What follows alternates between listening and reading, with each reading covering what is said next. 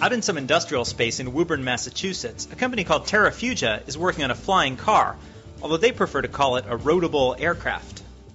So this is Terrafugia's proof of concept transition roadable aircraft. And we call it a roadable aircraft because it's not designed to replace anybody's car. It's designed to be a more attractive airplane. It addresses the 4 biggest obstacles to the more widespread use of general aviation: weather sensitivity, high cost, limited mobility on the ground at most general aviation airports, and long door-to-door travel time. This is the only product on the market that addresses all of those fundamental barriers.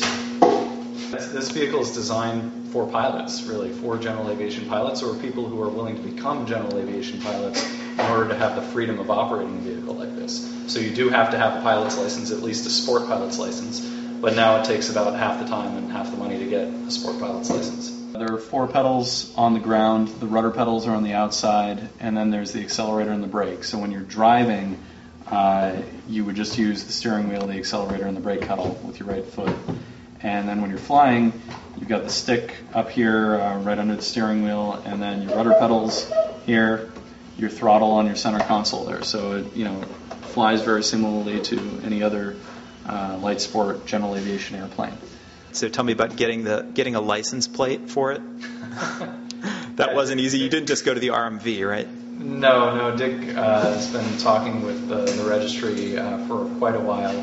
I think it took around 5 months or so to kind of get the credibility to the point where we had the manufacturer application in there, and we are now the only automobile manufacturer in the state of Massachusetts. So that's pretty exciting.